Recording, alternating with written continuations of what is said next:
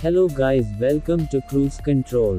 Rear wheel steering was introduced in 1985 on the Nissan Skyline GTS, followed years later by several other cars that used variations of this technology.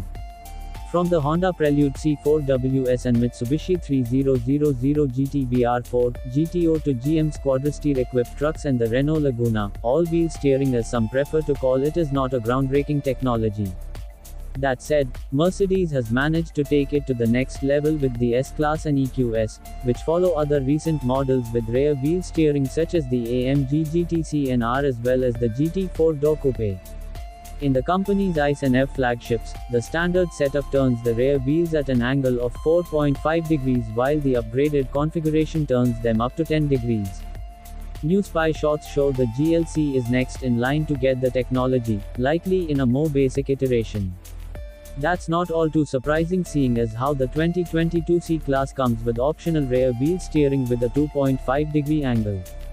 How does it work? At speeds of up to 37 miles per hour, 60 kilometers per hour, it turns the rear wheels in the opposite direction to the front ones while at higher speeds all four wheels turn in the same direction. Rear wheel steering not only reduces the turning circle, making a car more maneuverable around town, but it also increases stability, especially when cornering at higher speeds. Logic tells us the new GLC will have the same setup as the latest C-Class since we are basically dealing with a sedan crossover relationship between the two cars. That also means the AMG GLC 63 will lose its TB8 in favor of an electrified 4-cylinder engine adapted from the AMG 45 compact cars. As it's the case with the latest C-Class, all powertrains under the crossover's hood will have 4 cylinders, furthermore signaling the inevitable downsizing trend before EVs will completely take over. The prototype caught near and at the Nürburgring seemed to have all production bits, at least in terms of body panels and lights.